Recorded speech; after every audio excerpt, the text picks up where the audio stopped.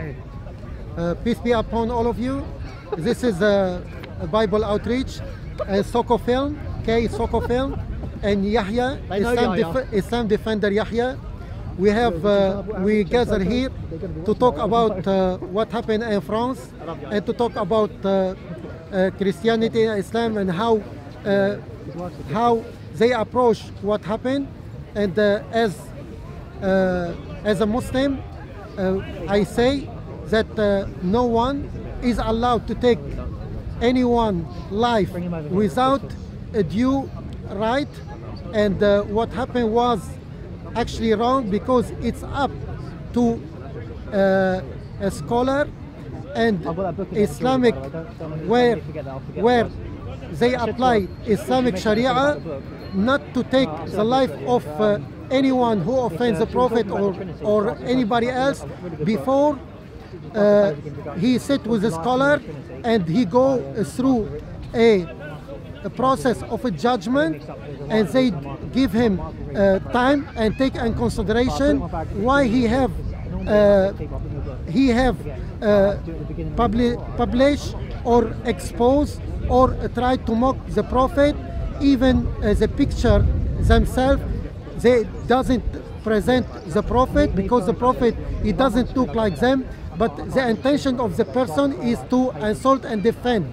And freedom of expression and freedom of speak, it should be have boundary to respect other people's feeling and deity. So as a Muslim, it's not up to me to go and start to publish and degrade other people's deity in very disgraceful way.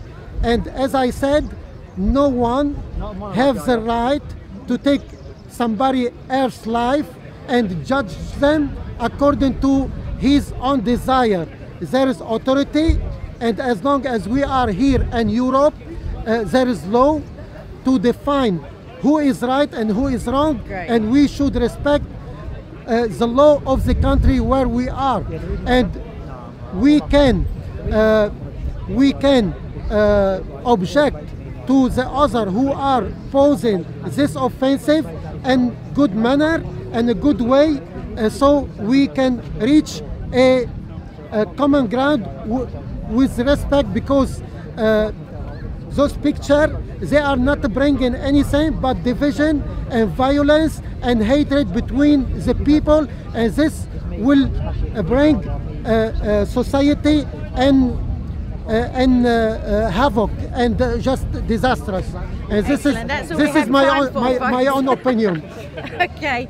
Hello. Right. So I'd like to firstly, for anybody who doesn't know what we're speaking of the recent incidents in France where Samuel Paty was beheaded with a 30-centimeter kitchen knife by an 18-year-old Moscow-born Chechen.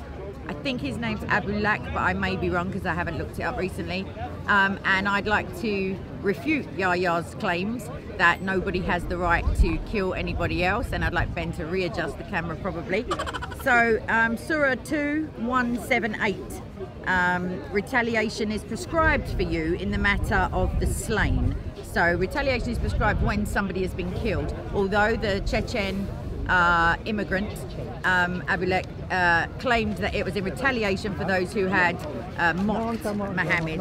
Also, fighting is enjoined on you. That's 2:216. 2:217, fighting in it. Say, fighting in it is a grave matter. Persecution is graver than slaughter.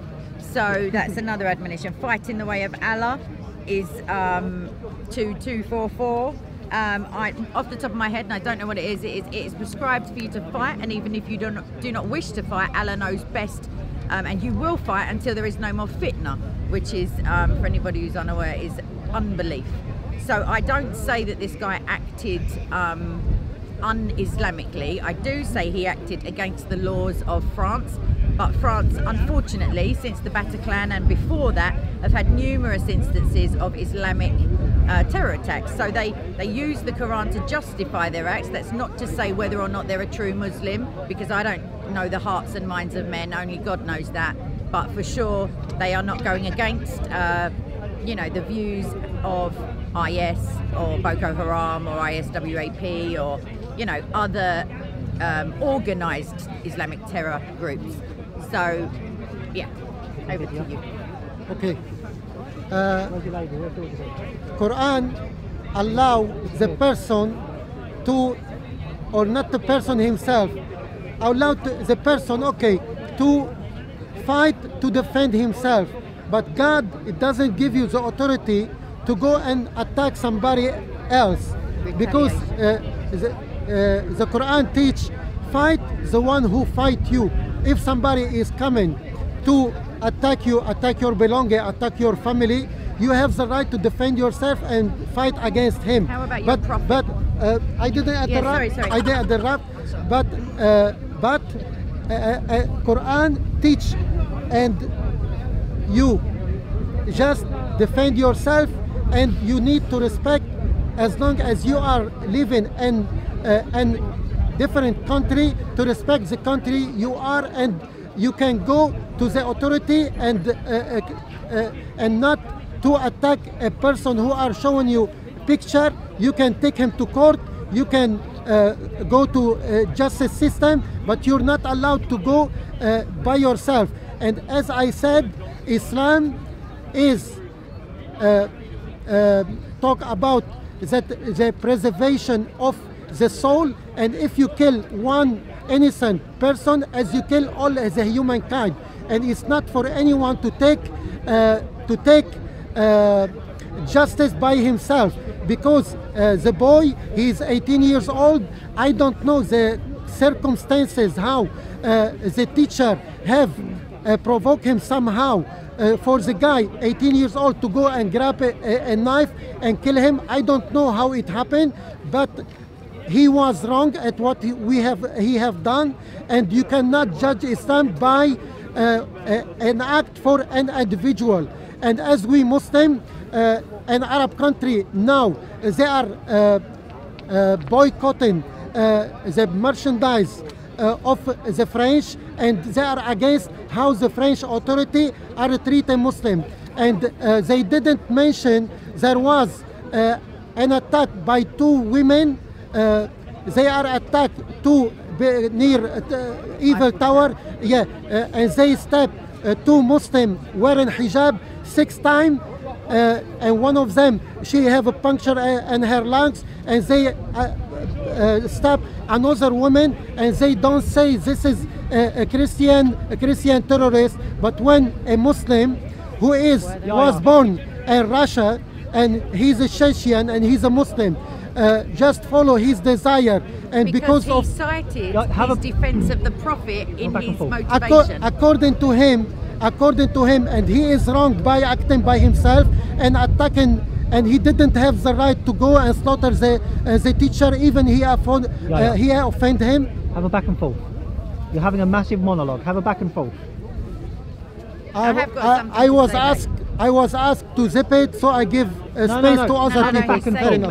Anyway, I explained myself, and I said I disagree with this 18 years old who lost his life as well, and he killed the other to take revenge against the teacher. Thank you. Okay, so in terms of so I'd like to disagree. So defensive actions and retaliation, which Allah prescribes for believers, Yahya failed to point out defense of the Prophet, which is absolutely Islamically sound. So to defend the honor of the Prophet is what has happened with these Charlie Hebdo things and all of that. It's in defense not of Islam, in defense of the Prophet himself, because it is advised by scholars that pictures of Muhammad may lead to idolatry, which is not okay in Christianity or Islam. But when Yahya says you can go to the authorities and complain, the teacher was actually giving a lesson on free speech, which is something Yahya and I both defend here at Speaker's Corner.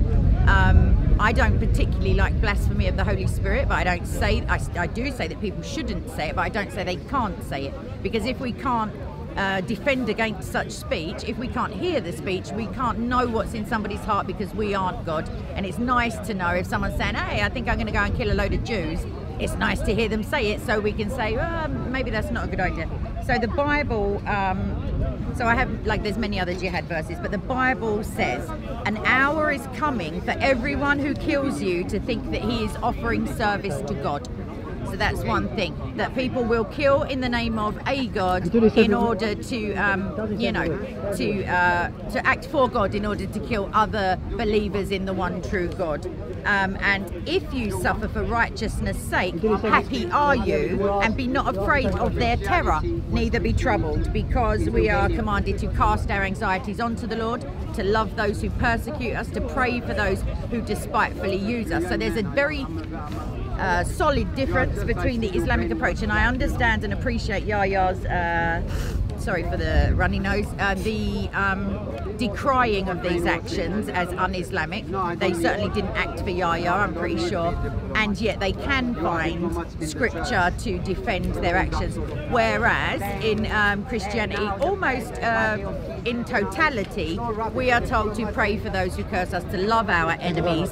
If we are persecuted, we are blessed. We're told that they will hate us. Christ said, because the darkness does not understand the light, if they've hated me, a student cannot be greater than his master. They have hated me, they will hate you and seek to imprison you and persecute you and kill you. There's a bit of a, like, I think the psychiatric hospital's let out on a Sunday, to be fair. I think they're pretty close by, so you can't see that off camera.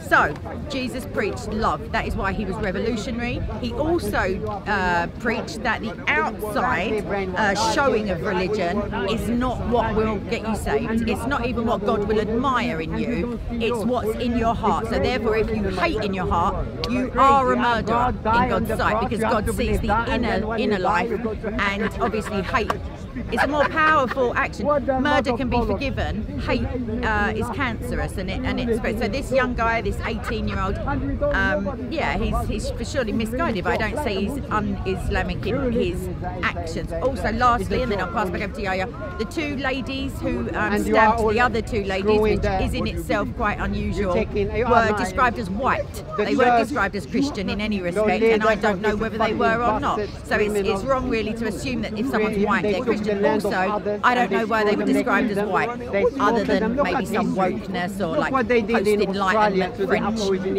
stuff. He's criminal. Look at them. Yeah, he's a anyway, just ignore him. The camera can't pick him up. The camera. Maybe we can move away the from microphone can't hear him. Sister Kay, she talked about Islamic, was a teaching of Islamic, and she failed to know what Christianity is all about. Your religion is better than his religion. You must be as Jesus said, don't think I come to abolish or destroy the law, and to confirm that he was talking about the law of about the law of Moses. He said, anyone who remove a dot, he will be called the least in the kingdom of God. So Jesus was a follower of Moses' law, which teach first corn style, 15, 12, 13, kill non-believer. Jesus is Jesus, they killed the guy, he was murdered. Kill the son of sinner, Isaiah 14, 21. And Isaiah as well, 13, 15, 18. Baby killing. Can I answer those before you start talking telephone numbers? No. I just want to have one more maybe. Excellent. Even and Deuteronomy 13, verse 13 and 19, the God of the Bible are commanding his prophet to kill the entire town. Is only one person worship other than the God of Israel. And this is the Bible teaching and the savage of the God of the Bible. And I didn't forget in Psalm 1:15:3, where God command his prophet and the believer to dash baby and kill infant, kill even animal, and he didn't spare anyone. And when can I answer you? Answer me, please. Yes, okay. So the Old Testament, so Yahya forgot a key part of what Jesus said. He said, think not that I have come to abolish the law but to fulfill it. He has come to fulfill the law, and something that is fulfilled is now finished. Paul speaks about in Galatians, he says, I'm paraphrasing, if you attempt now that you have salvation through Christ alone, if you now attempt to become circumcised in an effort to keep the law, you have become severed from Christ, therefore you are unsaved again. So it's when God speaks of a new covenant, it means he has made the first one obsolete. This is Hebrews 8:13. It is now out of date and will soon disappear. I haven't finished yet. So within the Old Testament, God is very specific. In 1 Samuel, he speaks to Moses. Moses then makes the arrangements for the 1,000 here and the 1,000 there.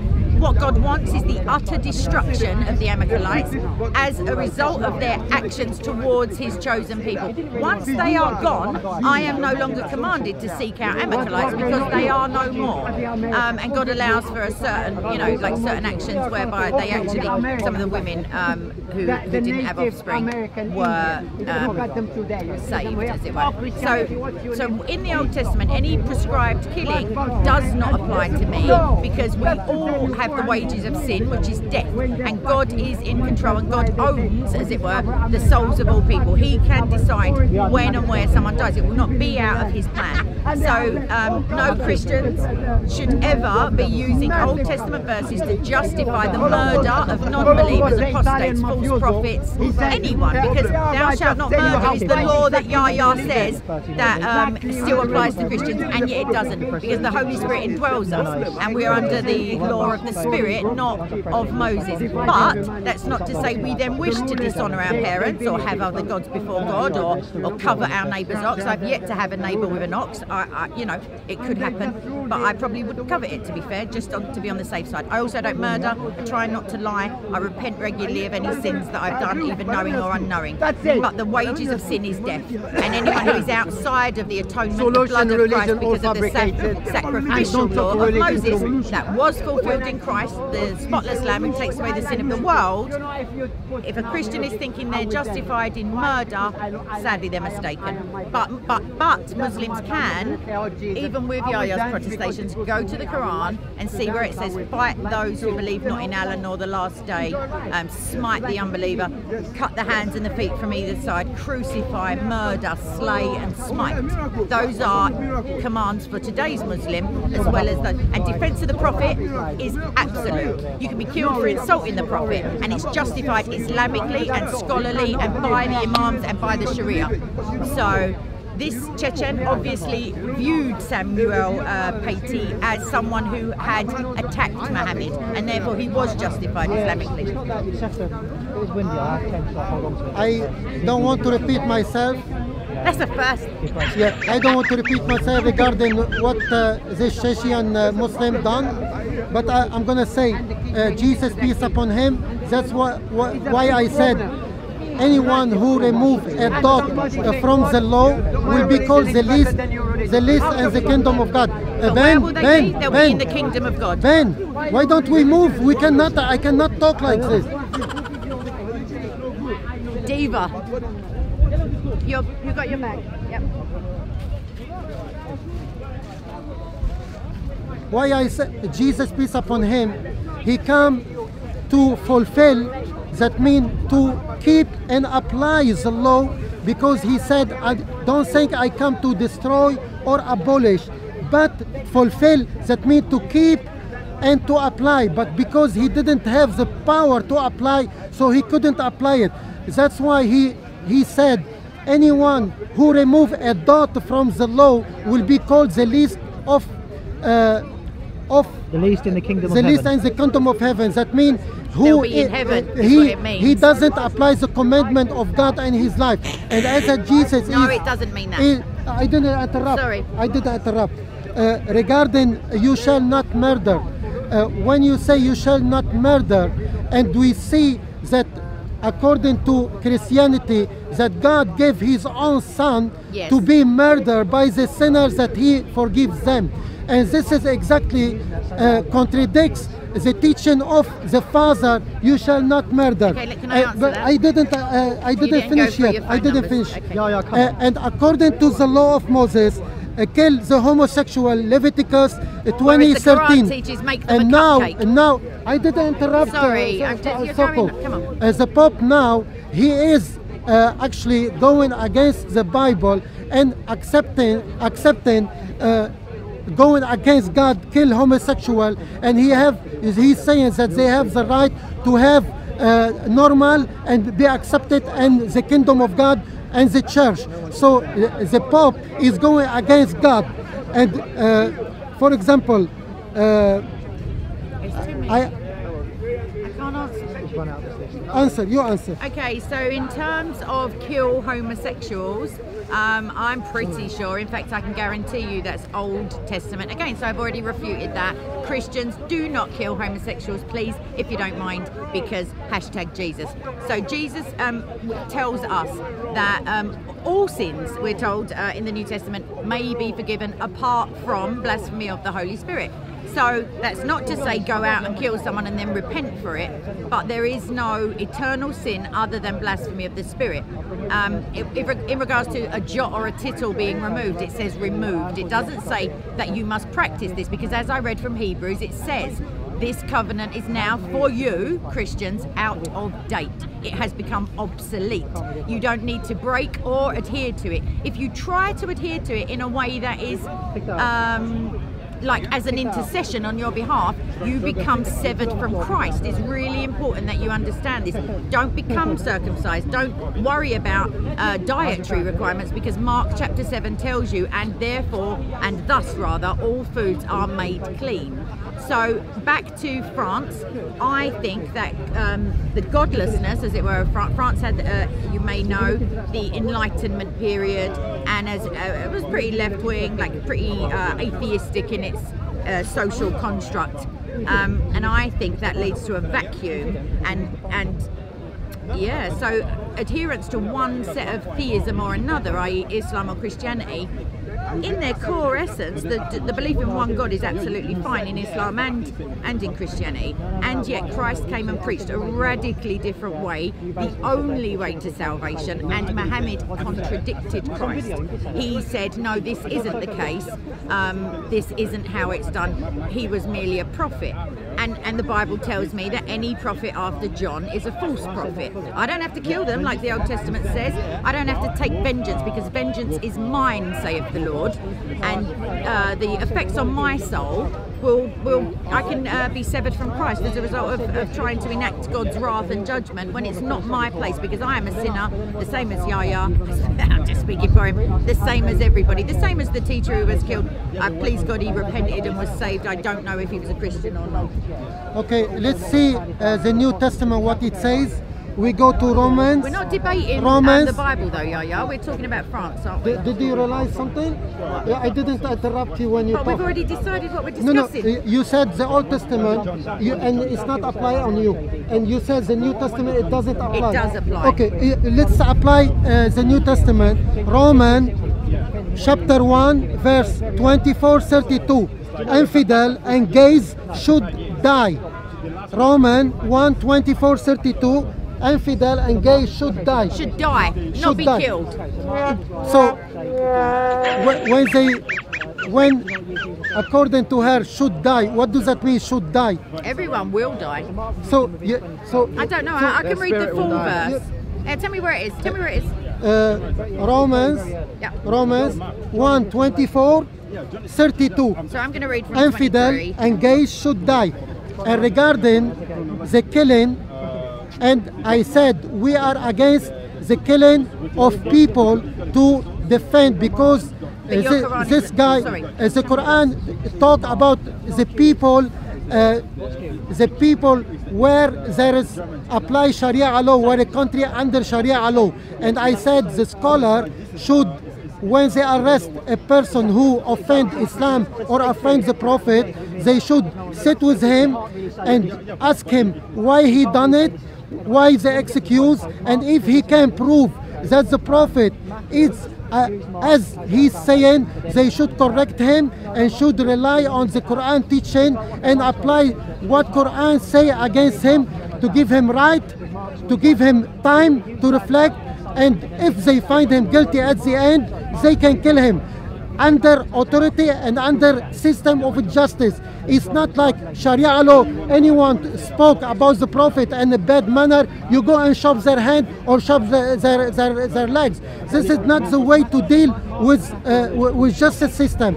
Islam is the most just. And as I told Sister Kay, and I disagree with the killing and the Old Testament, and I disagree with the salvation she's talking about, because she relied on the salvation of Paul, who contradicts the salvation of Christ, and we already talked about it, and I already explained that the salvation according to Jesus is to believe in the one God who sent Jesus and do good deed, and not by killing the innocent son for the sin of others, because that means God is not just with his own son and accepting an innocent for the blood, for innocent blood for the sin of others. And God, right, Romans, he's got an incorrect reading of it. The verse that he's quoting, I'm going to give you the context,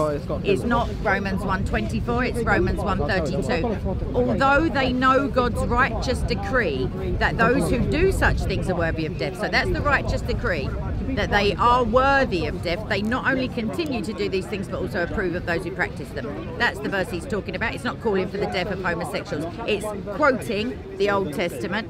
So what he's actually... It's the New Testament. It is in the New Testament, but you read it wrong. The verse is, although they know God's righteous decree, already know that those who do such things are worthy of death, they not only continue to do these things, but also approve of those who practice them. Yeah, so hold on. So the bits that were not read out, he's talking about since the beginning. He's saying that God's wrath is poured out, is being revealed from heaven against all the godlessness and wickedness of men who suppress the truth by their wickedness. For what may be known about God is plain to them, because God has made it plain for since the creation of the world. So he's talking about all time.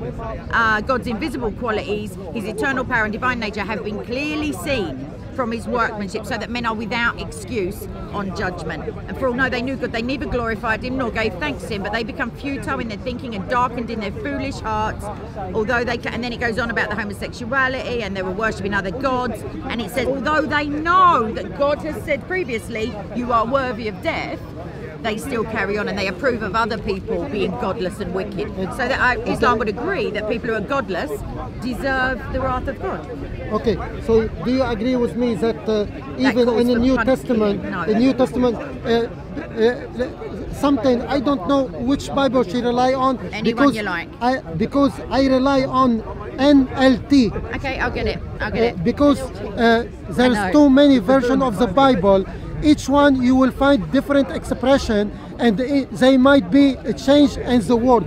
But anyway, this is the New Testament saying infidel and gay should die. That means you're allowed to kill them according to the law. I didn't interrupt. But you're please, no. Okay, let me ask you something. Would Jesus agree with adultery or fornication or homosexual? Would Jesus agree? Can I answer? Yes, please. Okay, Jesus not only disagrees with the actions of the expression of homosexuality or adultery, he disagrees. He teaches that not only is it a sin to fornicate, but if you lust after somebody who's married in your heart, you've already committed adultery with them. So he's not even talking about the physical act.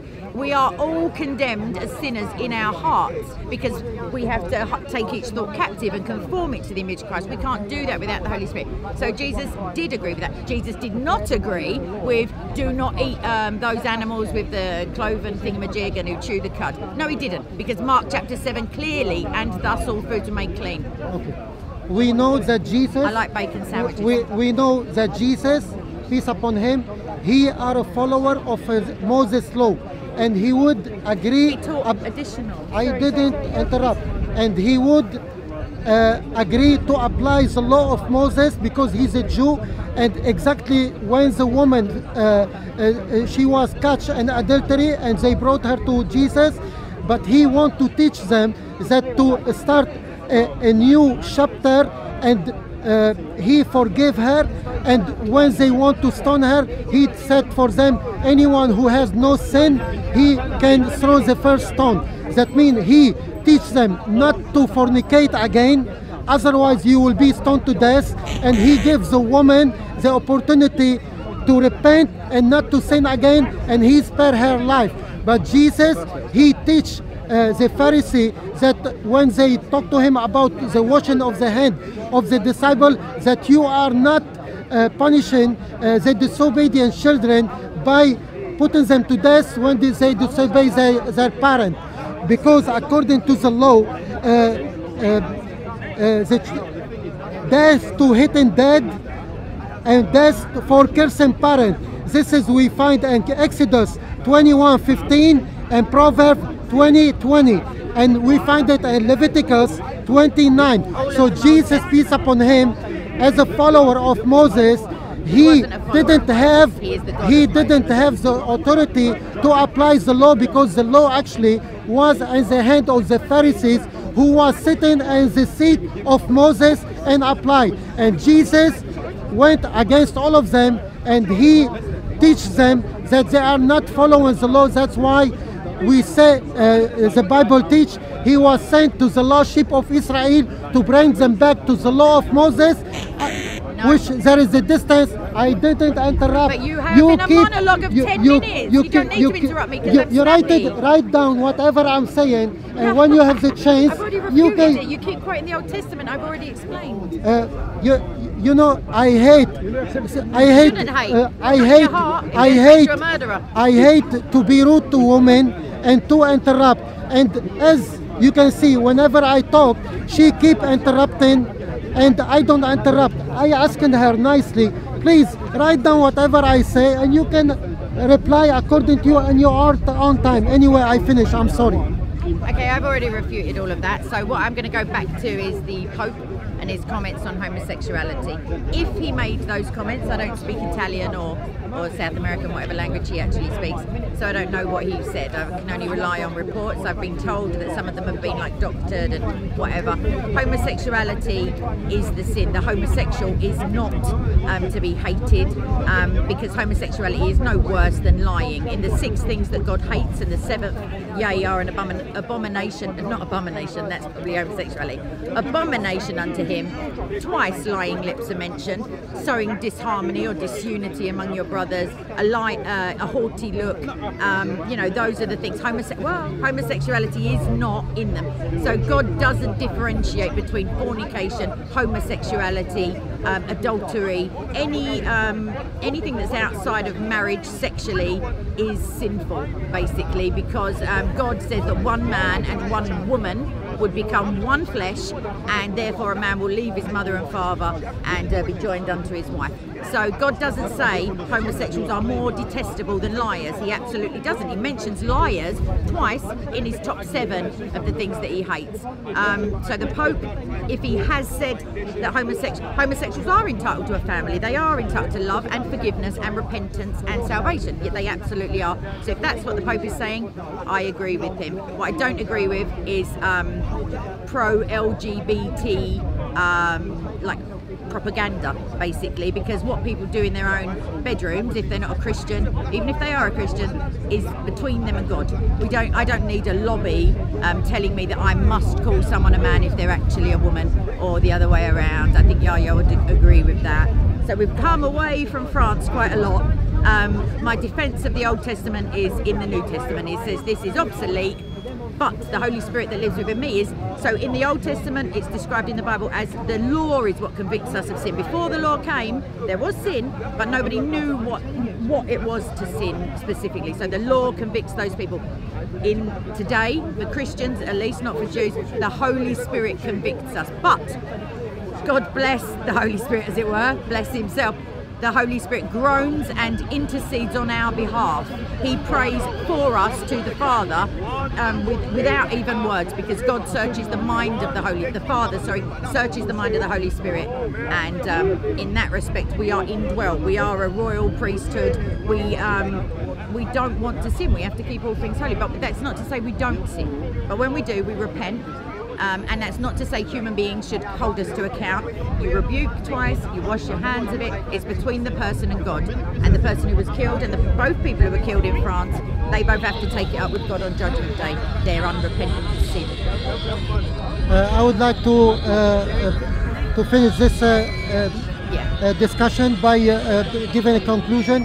Thank you very much for SOCO SOCO film and Bible Outreach, Islam Defender Yahya. And I would like to say that we need to obey God and stay away from all the sin and live by to seek and respect what the commandment of God by staying away from unlawful sexual, homosexual, and it's not gonna be accepted because it's against God's law and it's against Islam teaching, it's against God's will.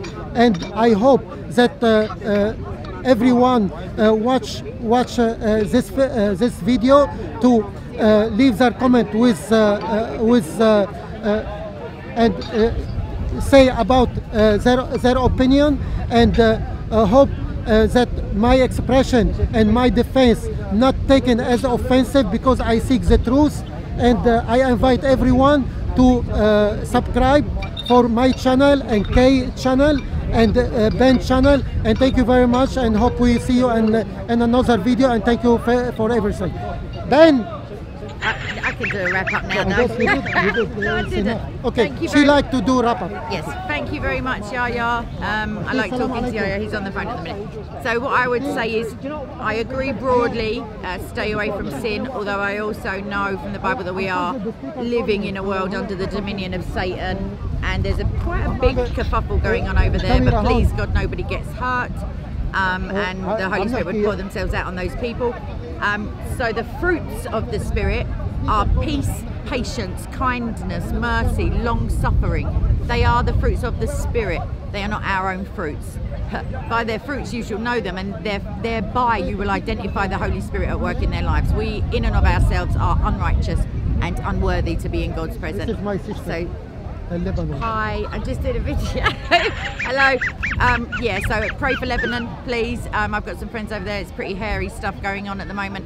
Please do pray for Christians everywhere. Pray for Muslims, that the Holy Spirit would pour out upon them the truth, and the scales would be removed from their eyes. And God bless you. And please do subscribe to SOCO Films and Islam Defender Yahya.